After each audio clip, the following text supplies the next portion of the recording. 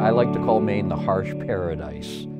It's a very special place to live. I think people have a tendency to work together with other people that live in Maine because we all know it's a bit of a struggle here to make a living. Seaweed aquaculture, to me, has the potential to be another way for people to make part or all of their living on the water. It's farming, but it's farming in a very different, non-traditional way. Our seaweed is grown right here on the Maine coast in an area that provides a good clean water environment.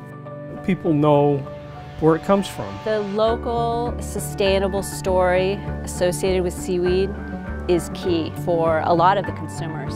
There are some chefs that are doing incredible things with seaweed.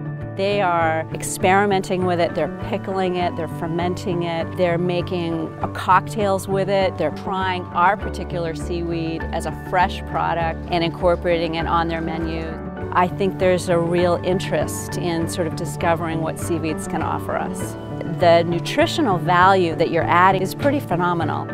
The Gulf of Maine is a very nutrient-rich body of water. It's an incredible place to grow any marine species. We're not adding nutrients to the water, we're not using land, we're not using soil.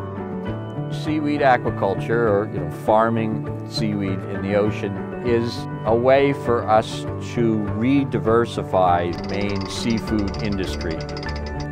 I don't think we're going to feed the world from this farm, but farming operations like ours can go a long ways to supplying good, nutritious food.